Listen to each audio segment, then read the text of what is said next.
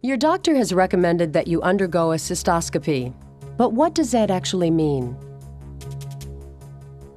The lower urinary tract allows your body to store and release urine. It's made up of two parts, the bladder and the urethra. Your bladder is a hollow organ that expands as it fills with urine. Because it is made of muscular tissue, it can also contract and force urine to pass out of the body through the urethra. Your urethra carries urine from the bladder to the outside of your body. Your doctor feels that it is necessary to examine the interior of the urethra and bladder to try to determine the cause of the problem that you may be having.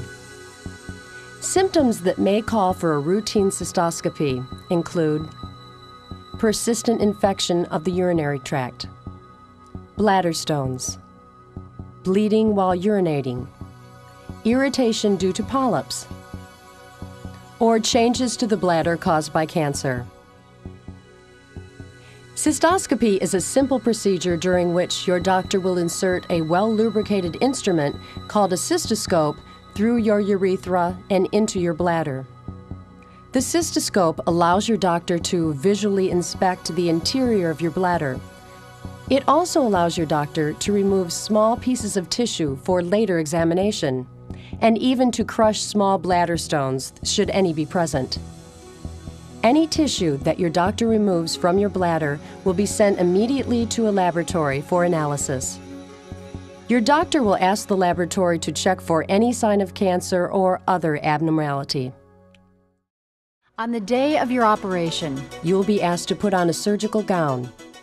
You may receive a sedative by mouth, and an intravenous line may be put in. You will then be transferred to the operating table.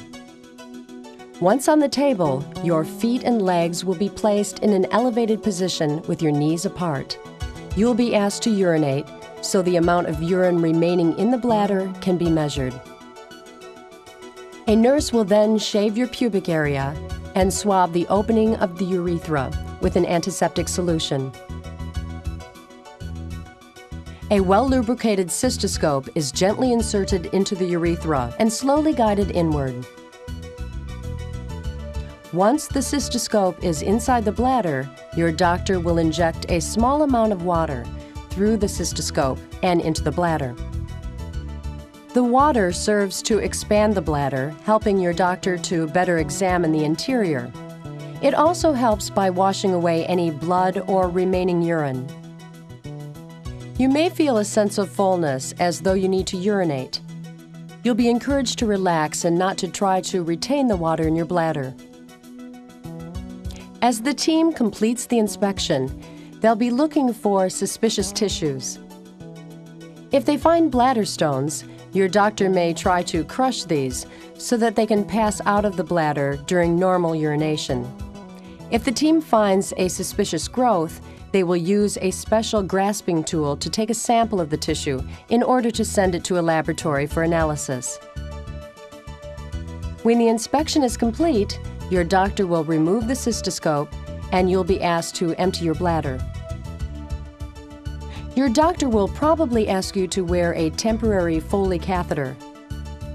A Foley catheter is a narrow tube inserted through the urethra and into your bladder. The catheter is connected to a bag that is attached to your leg by a strap. While the Foley catheter is in place, urine will pass from your bladder into the bag. You will not need to urinate into a toilet. The nurse will show you how to change the bag when it's full.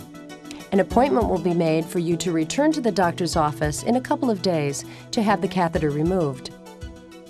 As soon as the anesthesia wears off and you feel comfortable, you'll be allowed to leave.